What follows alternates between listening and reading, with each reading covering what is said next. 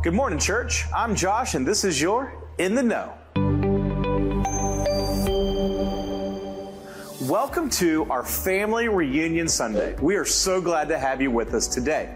Next week, we have some incredible things that we want to make you aware of. First off is our Family Worship Conference starting this Friday. It's also going to be on Saturday morning and even some small groups on Sunday morning. This is going to be an incredible time with Jonathan Williams, where he'll be sharing his heart about how to have Christ as the heart of our home. Families, I cannot encourage you enough. Get signed up and be a part of it. We're going to have a great dinner on Friday night and a lot of laughs, and it's going to be a great time. You can sign up at fbfirst.com. We also have our fall choral concert on October 1st. That's next Sunday at 6 o'clock p.m. This is going to be an incredible opportunity for you to come out, enjoy some music, worship, and just have a great time with your family. Invite all of your friends, invite your coworkers, your neighbors. We want as many people here as possible. Miss Jennifer and her choral team have been doing an amazing job about setting this choir concert up, and it's going to be amazing. Guys, we have so much going on. Please get connected through our social media, through our website, through our app, everything that we offer to communicate so that you don't miss out on anything that we do here at FB First. I'm Josh, and now you're in the know.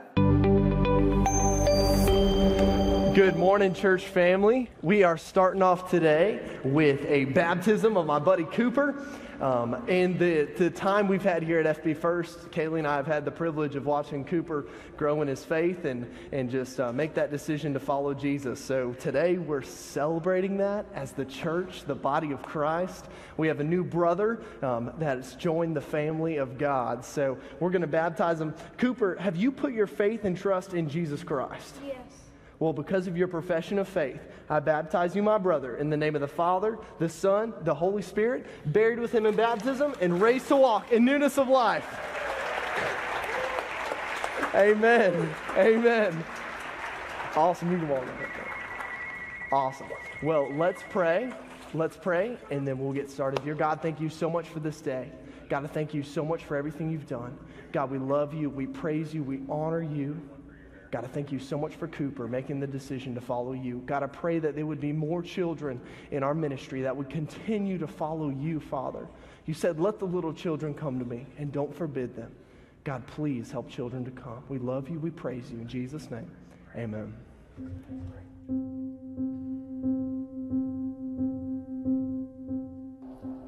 Let's pray for a moment. Close your eyes and let's just dream. Imagine when that building is constructed right where you're standing. Imagine what's going to take place in there. It may be boys and girls coming to faith in Jesus. It may be Bible study classes being taught, conferences being held. It may be someone's wedding. It may be the wedding of your child, or it could be the reception. It may be a memorial service for someone who meant a lot to this community and this church.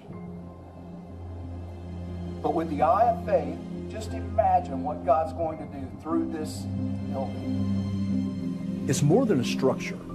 It's where memories will be created and faith will be nurtured. Our children, our future, will find their spiritual home here. We've been working diligently, one, to make sure that this is a God-honoring project and that our goal is to see lives change through this effort. We've also gone into this with a desire to enter this building when it is complete, debt-free. This building isn't just walls and a roof. It's a testimony to our faith, our unity. Father, we pray that it's a building that would honor you. It'll never be worthy of you, but may it honor you. We've embarked on this journey together. And God, would you use this new wing, Father, for disciple making, for training up champions of Christ through our Christian school. We have done an amazing job in getting close to that goal, but we're still not there yet. We have just over $1 million that we still need to raise, And we want to make sure that as a church, we finish strong. I'm reminded of Paul's words in Philippians when he tells us to keep our eyes on the prize. And as we complete this project, we want to honor God in completing it well and debt-free. So please join me as we celebrate this accomplishment and join us in making sure we get over the finish line. Now, let's finish what we started and let's leave a legacy.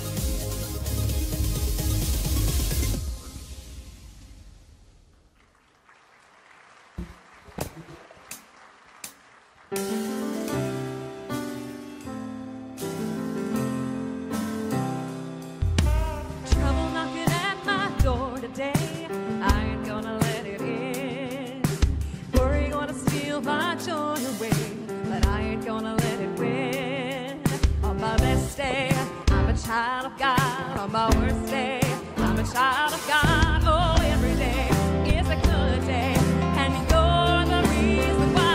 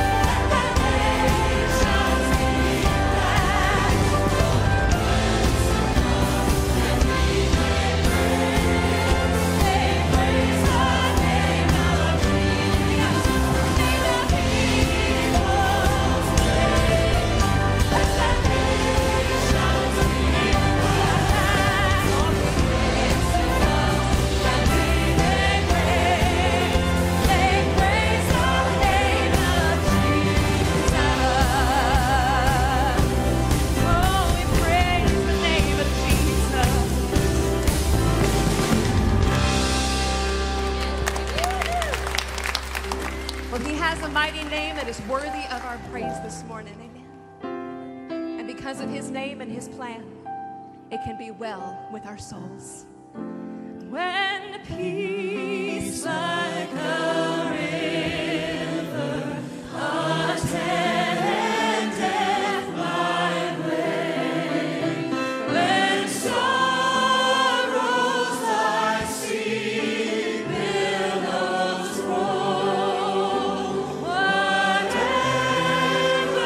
my lot, thou hast taught me to say, it is well with my soul. It is well with my soul. It is well with my soul.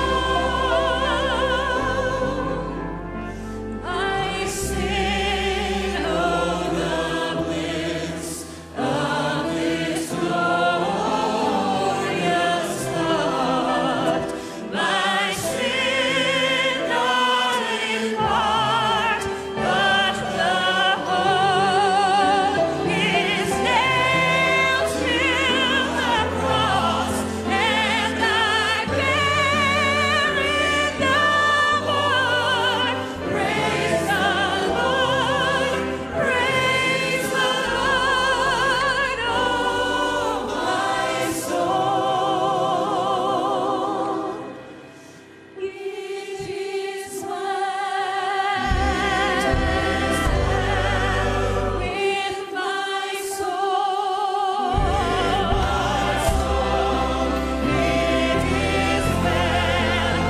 It is well with my soul. What a day that's gonna be, church! And a glorious day when my faith shall be sight. The clouds will roll back as a scroll. The drums shall resound, and the Lord shall descend. Even so, it is well with my soul. It is well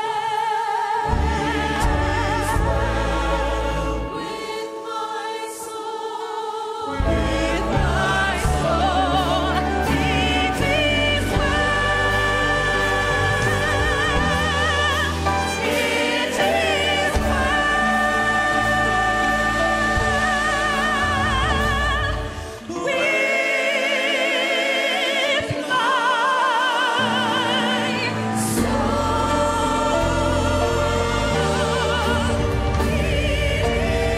well with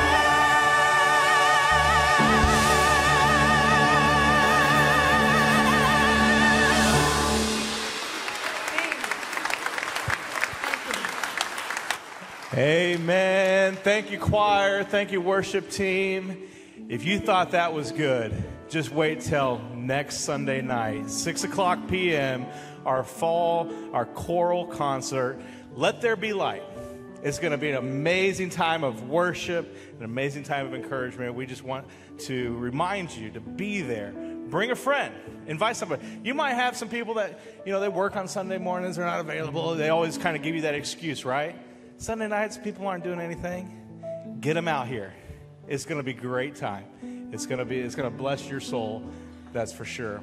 We want to welcome you here to FB First. Today is our family reunion Sunday. And we're going to do things here that are our favorite things to do at FB First. We had great worship. We're going to continue that worship. We're going to have great preaching here soon. We had a baptism. So many things to celebrate. And then here in a little bit, we're going to eat some great food.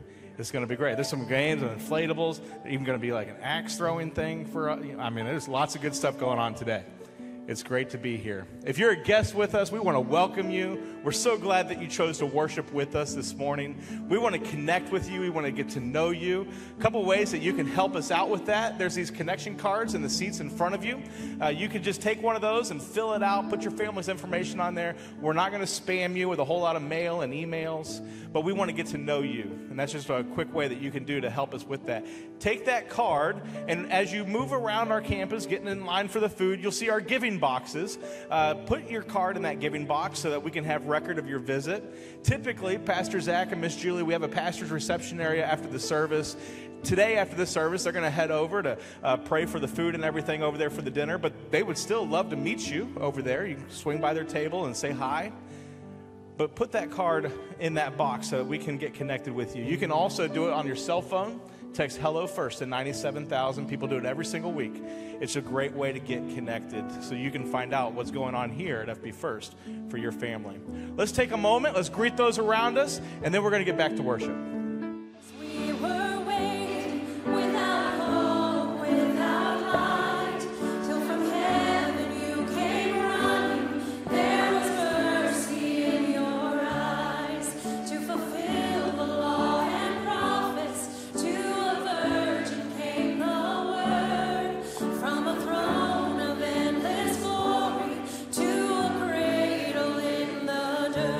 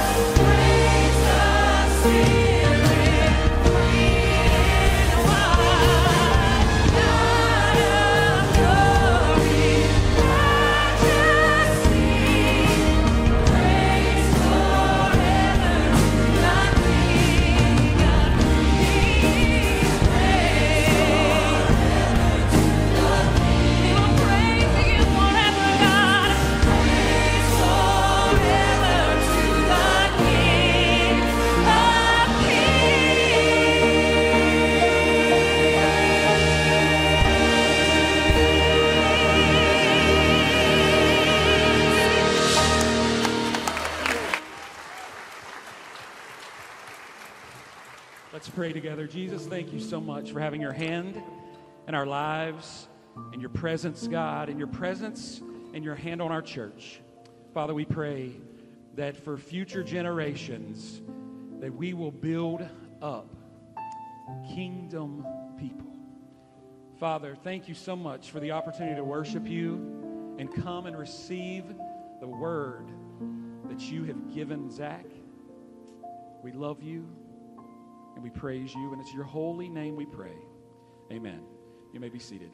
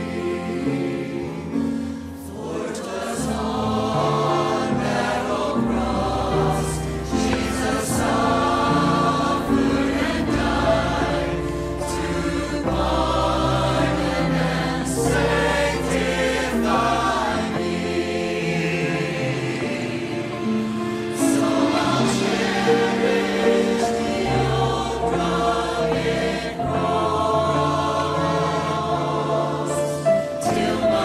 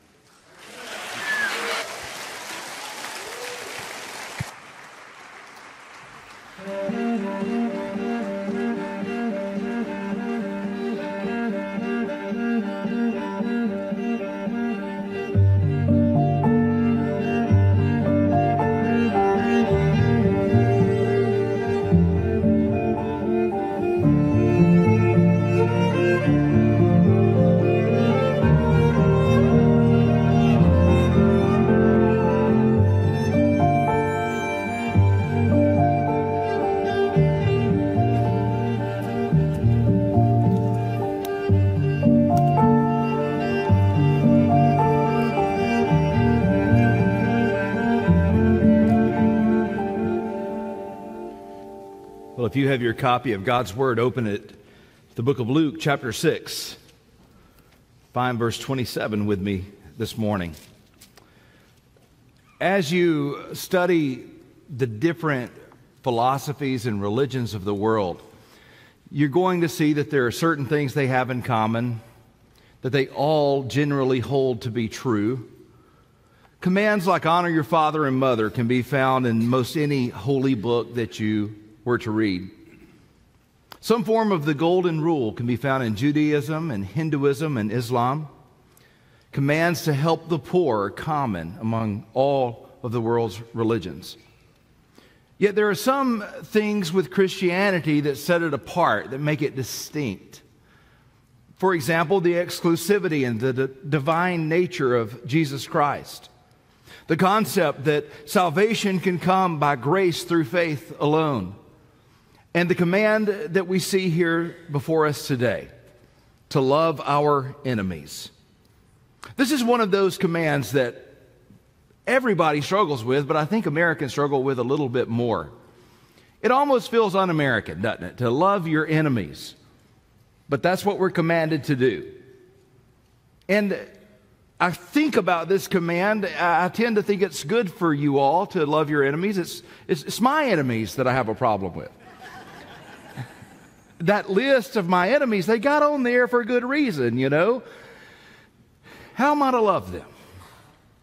Yet, as the Lord surveys the whole of humanity, He looks at the people you most dislike, you most distrust, and you most disapprove of, and He points that nail-scarred hand at them and says, go love that one. What a word. We've said at the beginning of this series, and especially as we got into this Sermon on the Mount portion of Luke, that really what he's doing here is he's giving a kingdom mandate.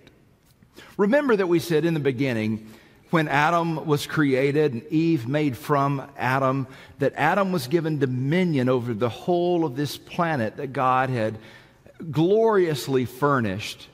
And he's set there in the city of Eden as a capital city. And he was commanded to take everything that was there in Eden and to fill the entire planet with such a paradise.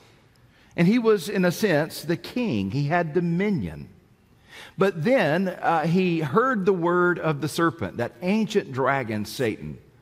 He heard the word of Satan, and he trusted the word of Satan over that of his creator. And as a result, he subjugated his kingdom to a different lordship. Previously, he operated as a direct report to his creator. He would walk with God in the cool of the day, in the midst of the garden. But now, he has a different worldview. He sees it through satanic eyes. He's still an image bearer, but the image has been marred to some degree. The drama of the Old Testament really begins after the fall when God says, I'm going to correct all of this. Everything that's been lost by Adam here in the garden will be made right by a male descendant of the first human couple, the seed. He says the seed will come. He identifies him in the masculine. He says a man will be born of a woman, and one day he will crush the head of the serpent. You see, Satan's kingdom was established there, and it continues. He's called the god of this world, the king. He has a satanic kingdom, and he has a dominion. But one day, from within that world, a new king who would be called a Messiah would arise. And he would crush the head of Satan, in effect, taking away his dominion and his kingdom. And in the process, his heel would be bruised. Now, that's somewhat of a euphemism to say through the cross, Jesus would reclaim the kingship of planet Earth. And he would begin to establish his dominion now as the second Adam upon the planet. The drama unfolds all the way through. Abraham is called. You see the judges. You see the kings. You see, Israel established as a prototype kingdom. And then it happens. All that the world has been waiting on for all of these generations, that anticipation is answered with a baby's cry in that little town of Bethlehem. The king has been born. He comes, he heals, the kingdom begins to spill over, as it were, as a little mustard seed planted in this satanic soil, until it spreads across the Middle East and ultimately into all the world, until right here where we are in North Florida. And we await the ultimate coming of the King, the second advent, the second coming of our King, King Jesus. He had conquered death, hell, and the grave. He had made it possible for the descendants of Adam to enter into the kingdom. He gathers his disciples around him, and he says in Matthew 28, verse 18, now listen to these words. Never overlook these words again. Jesus says, all authority have been given to me in heaven and on earth. All authority, all dominion, everything Adam had before, Jesus has now. But he answered Satan appropriately rather than subjugate himself to him. Remember the temptation we studied a few weeks ago. So Jesus now, as the king, the ultimate king, he says, now go therefore into all the world and make disciples, baptizing them in the name of the Father, the Son, and the Holy Spirit. Teach them to observe all I have commanded you, and lo, I'm with you always, even to the ends of the age. And that's what the church is here for. That's why we exist. We are a disciple-making organization. We are emissaries of the King. We are sent as an advance troop ahead of a coming army that no man can number. But it's coming. And we are that advance troop going ahead of them, living as strangers and aliens in a land that is not our own. But we do so boldly. We do so with humility, but we do so with courage because we know we don't believe, we're not Gnostics. Gnostics kind of have this ethereal idea that out there in space somewhere there's heaven. And it's all good. It's altogether lovely. And down here, everything's bad. And so one day, we want to get out of this place and go to that place to where it's spiritual, good, and lovely. The truth is, we're not going to be up there that long until up there comes down here. Heaven's coming to earth. And the goal was the goal in the beginning, that this beautiful planet God has created could be reborn and remade apart from sin, and King Jesus to rule and to reign from a heavenly kingdom. And here in Jerusalem, he will rule and he will reign, the kings of the earth. And we're the advance party going out before that coming invasion, to where Jesus reclaims everything that was deeded over to him at the resurrection. And so here we are, and we have said already we operate in at least 4 realms of existence, each one subjugated to King Jesus, but each one relating to him differently. Now this is an interpretive key that you must understand to read your Bible and make sense of it. there's the self, and there are certain commands that are given to you as a Christ follower individually. Then you have three other gatherings of individual selves. You have the church, you have the state, and you have the family. The family is entrusted with some things that the state's not entrusted with. The state's entrusted with some things that the church is not entrusted with.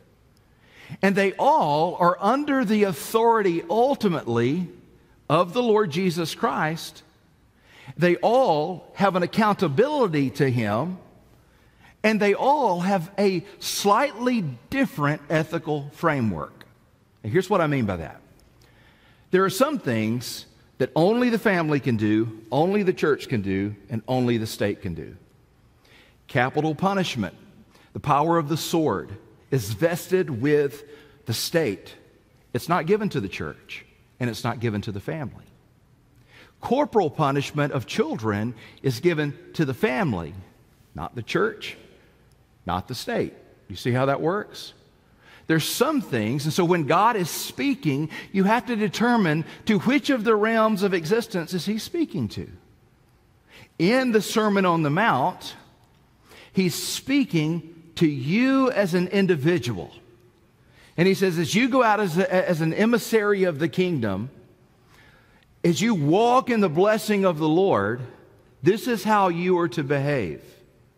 This is how you are to respond. And in the text today, He's talking about how you personally, as a subject of the King of all kings, how you personally should respond to personal offenses. Has anybody in here ever experienced a personal offense? Have you ever been on social media? Have you ever walked the street? I mean, how are we to be different than those who do not yet know the Lord Jesus Christ? He's not speaking to national defense when He says things like turn the other cheek. That's not an argument for laying down our weaponry. He's not speaking even of personal defense of your family or your church. We have a security team here, you see. But He's speaking personally. If somebody offends you, if they make themselves out to be your enemy, how are you to relate to them? With that in mind, He gives us a strategy. A strategy, one assumes, is supposed to work, right? Some of our ball teams yesterday had a good strategy. Others did not. Congratulations to FSU, by the way. Way to go. Coming along. But the strategy is intended to work. They all intended to win, I think. But they went forward with that goal in mind. Well, in what way is loving our enemies supposed to be a good tactic, a good strategy? We're going to see it more clearly as we get into the text. But it is assumed, if you will obey this text and believe this text, that the kingdom will fare better than if you don't. So understand, this is not wasted words just to make your life a little more difficult. This is a goal for the good of the kingdom until King Jesus returns, that you operate this way, anticipating it's going to work, okay? So the first thing we see is that Christians have categories. Look at verse 27. But I say to you who hear, love your enemies. That in itself makes us a little bit uncomfortable. Why is that? Because Jesus is suggesting that of all of the people that you survey here on planet Earth, that there are some that you should put in a particular category that's a negative category. Doesn't sound like Jesus does it. At least it doesn't sound like Jesus as He's been presented to us here in the West. What do I mean by that? I mean that many pastors have fallen into a trap to where they preach basically self-help.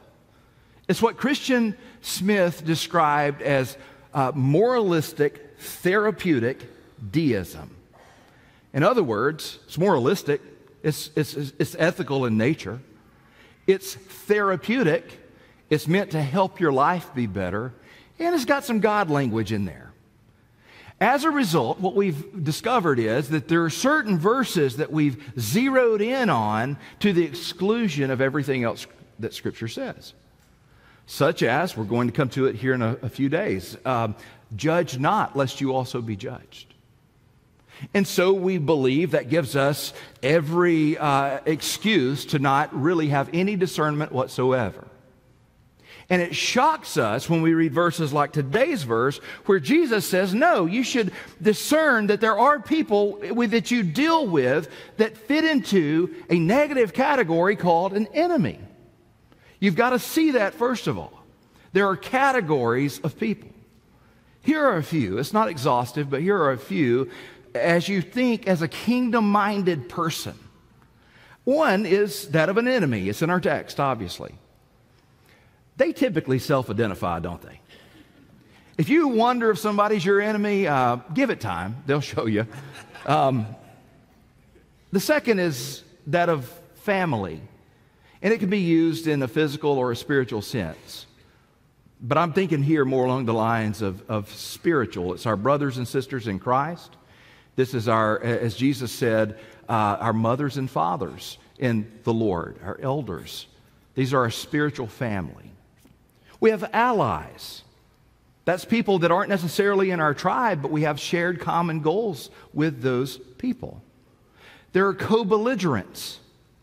That's people that under ordinary circumstances, they might be the enemy. But in a particular skirmish, they might work with us to achieve a common goal. As Dr. Falwell used to say, I will let anybody help me kill a snake. So, if there's somebody that we would look at and say, hey, that person's not even a Christian, but we can all agree that what's happening in this situation, whether it be right to life or whether it be some ethical issue related to our community, we can all agree that this is bad. Then we can all have we can work with co-belligerents to that end without suggesting that we're on the same team. That's good and that's right and that's okay. You see it all throughout Scripture. A negative example of it would be when the Herodians and the Pharisees worked together to eliminate Jesus. They agreed on nothing except that Jesus had to go. So that's a negative example. I can show you positive examples from the life of King David and all throughout Israel's history. Another category is that of a traitor. It's the person that presents themselves as family, but they're really an enemy.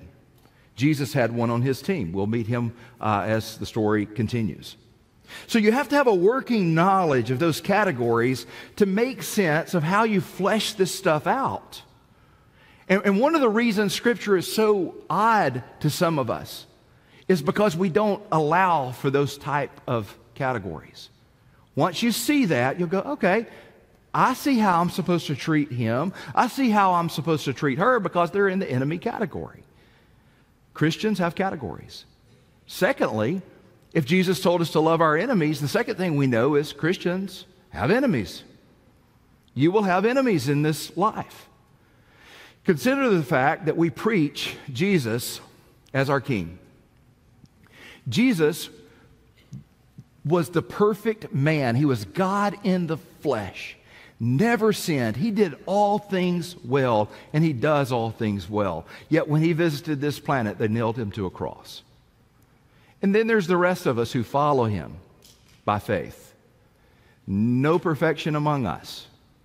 We've all done things in the course of our life, even since our conversion, that we look at and we are embarrassed of the ways that we have behaved. Yet, we're preaching the same kingdom that Jesus was. If they nailed him to a cross, what will they do to us? If they nailed the perfect one to the cross, what will they do to you? Thus, Scripture says, all who live godly in Christ Jesus shall suffer persecution. It's a guarantee. There's enemy language all throughout the New Testament. You see it in Philippians 3:18, that many, he says, walk as enemies of the cross of Christ. Romans 11:28 says, from the standpoint of the gospel, they are enemies for your sake. Of the magician Bar-Jesus, Paul said in Acts 13, He says, you who are full of deceit and fraud, the son of the devil, the enemy of all righteousness. So Christians will have enemies. It helps if you can be clear on a couple of things. We know exactly who our ultimate enemy is. It's not a person, but it's Satan and demons. That's our ultimate enemy. That's the one we're working to destroy. That's the one we want to see cast into oblivion. That's the one we want to annihilate. Ephesians 6:12. For you do not wrestle against flesh and blood, but against rulers, against authorities, against cosmic powers over this present darkness, against spiritual forces of evil in heavenly places. Believing that will change how you relate to people. So, your enemy is not your spouse. It's not your ex-spouse. It's not your neighbor. It's not your boss. It's not your employee. It's not your teacher. It's not your coach. Your real enemy is behind all that. Your real enemy is spiritual in nature. Well, what are we fighting for? What is the battle for? It's for the enslaved hearts and minds of people. Now, this is why you must not confuse who the ultimate enemy is. As you look out over the people on this earth who have made themselves out to be your enemy and that are in that category, behind them is your real enemy who has sway over the people. You have to leave yourself open to the reality that the people may convert. They may come to Christ. And you have to hold grace in your heart that says, wouldn't that be wonderful? Saul of Tarsus, case point. Saul of Tarsus, an enemy of all righteousness, an enemy of the church. Then he meets King Jesus on the road one day and he's gloriously saved. Whoever you look at as an enemy or whoever looks at you as an enemy, you have to remember the goal is to set them free from the enslavement of our true enemy. So we can't treat them differently than we would treat Satan if we were able, you see. They're not our ultimate enemy. A preacher was preaching one day, same text, love your enemies. And he did what preachers do. You know, you start out and you say, how many of you are willing to go out of here and forgive all your enemies and love them for the rest of this week? And about half of them raised their hand. And he says, let's try that again. Next time, about 80% of them raised their hand. Well, he kept going until almost everybody in the building had raised their hand except for one little old lady who was 93 years of age. She just sat there. And he says, well, Miss Maud, I see you didn't raise your hand. Can you tell me why? And she said, well, honey, I don't have any enemies. And he said, well, can you tell the rest of the church how you got to a place in your life where you don't have any enemies when the rest of us do? She said, well, honey, I outlived all of them. So, unless you outlive them, you're going to have enemies. They're going to be there. So Christians have categories. Christians have enemies. Thirdly, Christians have a plan. We don't have to wonder about what to do. We don't have to stress about it. We don't even have to pray about it, to be frank. We have a command, clear as crystal, on how we're to treat our enemies. Look at verse 27, the B part. Love those who hate you. Bless those who curse you. Pray for those who abuse you. And to the one who strikes you on the cheek, offer the other also. Now that one in particular has always been a stumbling block for Christians. What do we do with that? We're just going to let people beat us up? Let me explain it to you. Pastor Dan, come here for a minute. He gets paid well, y'all. Don't feel so bad for him. So, Pastor Dan's here. Hold up your right hand, hold up your left hand, put the right one down. There we go. All right, so that's his left, that's his right. Most people are right-handed, correct? So if I'm going to smite him with my right hand, what must I do? Reach over, and it says on the right cheek. I must reach over here and backhand him. Do you see how that works? What Jesus is describing here is not an assault. It's a personal offense. This is how a Jewish person would kind of spit in the face of an enemy, to reach over here and backhand them. Jesus says if a person does that to you, personal offense, then offer them the other cheek as well. Thank you, Pastor. I appreciate you. A lot of trust there. So, and he's bigger than me, so he could take me out, that's what I mean. So, if somebody personally insults, offends, comes against you, let it go, man. Let it go.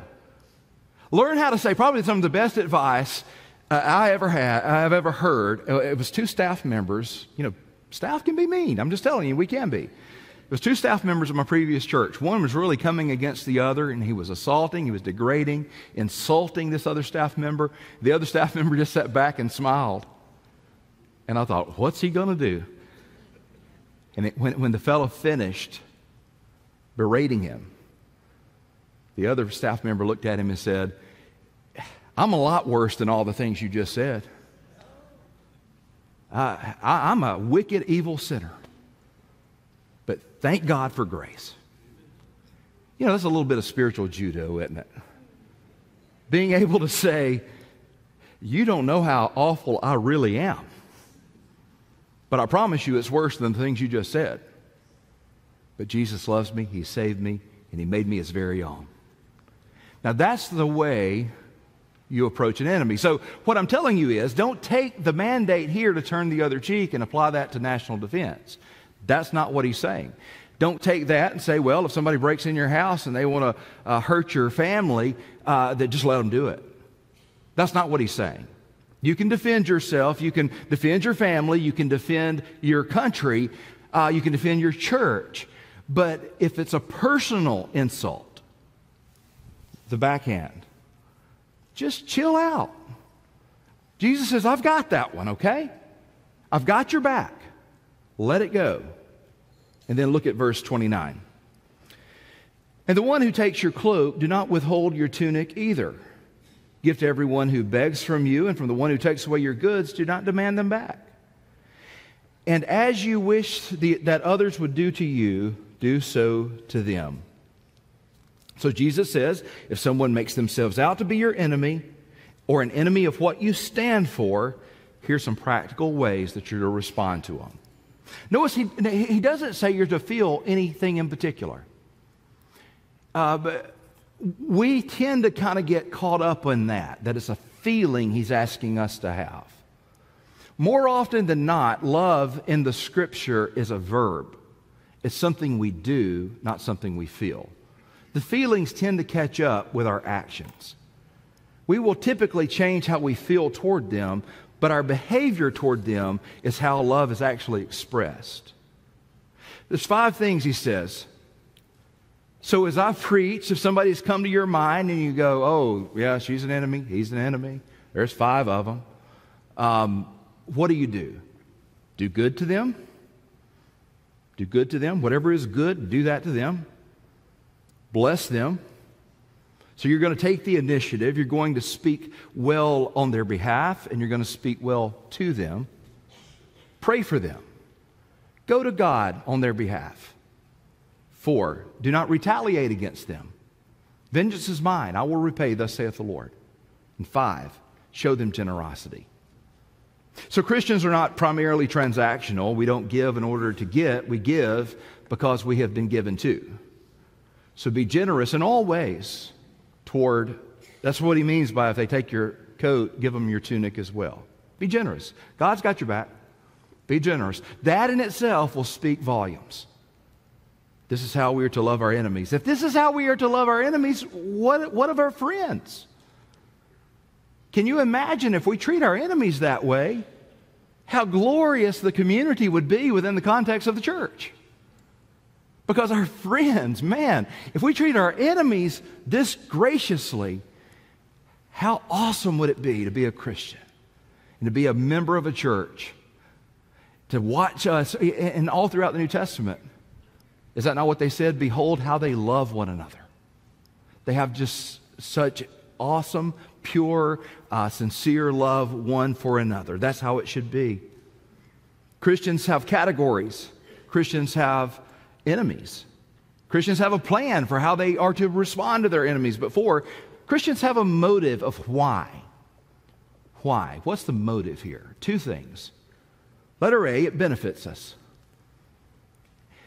I said earlier, it's not primarily transactional, but there are incentives attached to certain commands, and this is a big one. Look at verse 32. If you love those who love you, what benefit is that to you? For even sinners love those who love them.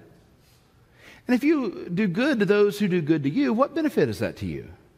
Even sinners do the same. And if you lend to those from whom you expect to receive, what credit is that to you? Even sinners lend to sinners to get back the same amount.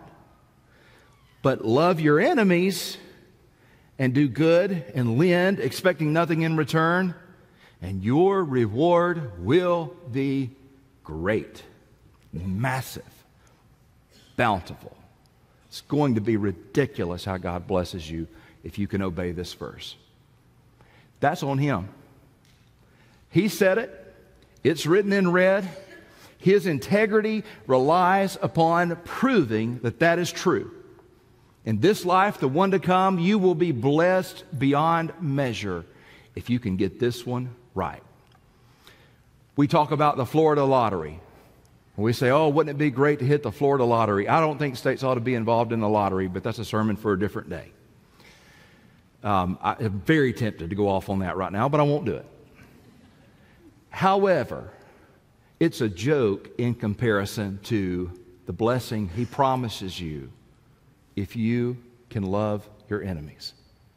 If you can get this right, you're hearing you remember the cashier, the cha-ching, when somebody would do the arm on the cash register and it would cha-ching. Yeah, it's just going off like crazy in heaven when you do good to those who are hateful toward you. It benefits you. Tactically, it's the life force of the gospel. Forgiven people forgive people. Forgiveness and generosity and grace experienced results in forgiveness, generosity, and grace expressed. It's the life force of our kingdom message. It bewilders the lost world, it irritates the devil, it inspires the church, and it lends credibility to everything we do here at the church. Jesus says, obey me in this area, and I've got your back. It benefits us. Letter B, it's becoming to us. Verse 35, the B part. And you will be sons of the Most High, for He's kind and ungrateful, for He is kind to the ungrateful and the evil. Be merciful, even as your Father is merciful. When I go back to Alabama, to my home region, we hear this almost every time we go. Someone somewhere will say, I don't know which one you are, but you've got to be one of those Terrys. We all look real similar. We're all built about the same way. We all have blue eyes. We all have certain facial features. I can look back generations as long as they've made pictures. They all look the same. We have about 10 pages in the phone book, when they had phone books. It was a bunch of us, and we all have very similar qualities. So people will say, you must be one of those Terrys. I don't know which one you are, but you must be one of them. In the same way, Jesus says, if you forgive your enemies and if you do good to those who despise you, that people are going to say, you must be one of those Christians. I saw how that lady talked to you at the supermarket. And then I saw how you responded to her. I don't know which one you are.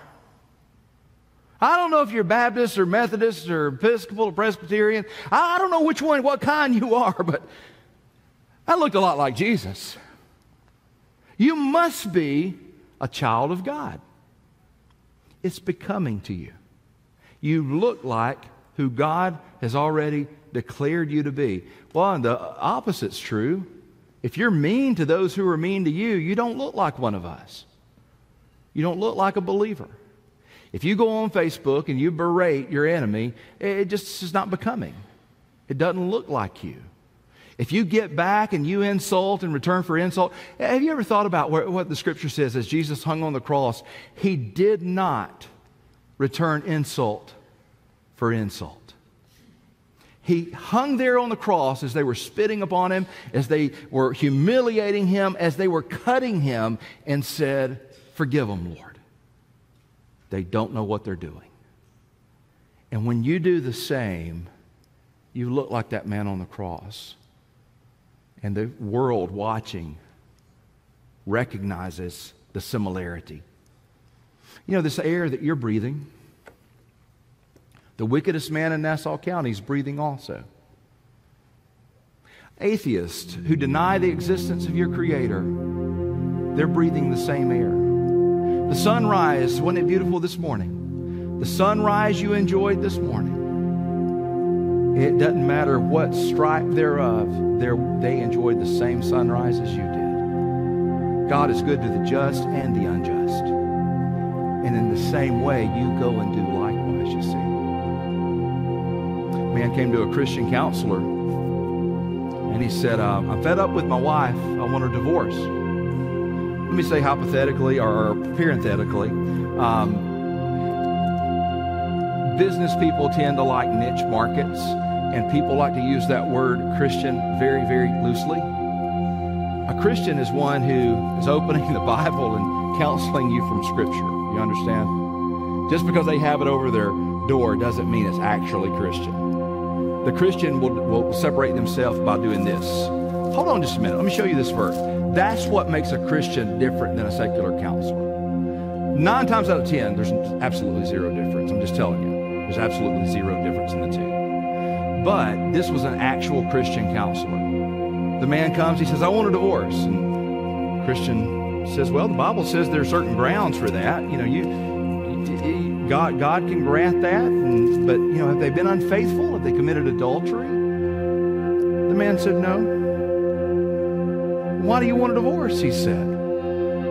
"Guys, I just don't want to have anything to do with her. I don't love her anymore." Well, the Christian counselor said, "Well, good news, because love is not an emotion, it's an action verb. And as a matter of fact, you're commanded to do it. It says, 'Husbands, love your wife as Christ loved the church.'" And the guy said, "Sir, you don't understand. I don't even want to be around her. I don't even want to be in the same house with her." He says, "Well, here's what you do. You go and you buy the house next door. Because the Bible says, love your neighbor as yourself." He says, "You're not hearing me. I can't stand her. I hate her." And he says, "Well, that's fine, because the Bible says, love your enemies." The next week, the fella got a secular counselor. And that's what they do, by the way. They keep going until they find one that tells them what they already wanted to hear. But God's told us today what we need to hear. He says, "Trust me. This is for the advancement of the kingdom. Look at that one that nail-scarred hand is pointed to, and love them." I've done ministry all over the world this past week, streets of Cuba, and some dark places. One church, there was a satanic church, the Santeria religion was set up right across the street from it. This Wednesday night, I'm going to tell stories from what we experienced in Cuba. You will want to be there if you're able. But I've been in Cuba, been to the murder capital of the world, which at the time was Tegucigalpa, Honduras. It's dominated by street gangs. I've been to Albania, the gateway to the Middle East. I've been all over the world serving the King through kingdom enterprises, and here's what I've discovered. God is in the habit of not eradicating his enemies, but redeeming them.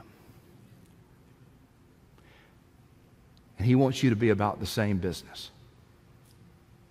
Could he eradicate them? Yep. But I sure am glad he didn't, because I used to be one. So did you. And he looked down at you who are of your father, the devil, who wanted it your way. And he said, I will love you with an everlasting love. Not only will I let the rain fall on you, just like I do my people, he says, I'm going to forgive you of all your sin. Not only that, I'm going to invite you to my table. Not only that, I'm going to adopt you as my very own child. And then I'm going to use you for my purpose in my kingdom. Aren't you glad God doesn't just eradicate his enemies? Go and do likewise. Let's bow our heads and close our eyes. Thank you so much for joining us today here at FB First at Home. We truly appreciate you spending time with us here. Right now, our church service is going through a time of decision. We believe that every time the Bible is taught, it requires a response. So what's your response? We'd love to hear from you. Feel free to DM us or leave a comment, and we'll have a pastor respond with some possible next steps. If this was your first time with us, we hope you enjoyed it and were encouraged. We'd love to see you in person next Sunday. Remember, you can head over to fbfirst.com at any time to plan your Sunday visit with us. But to everyone, we hope you have a great week. God bless.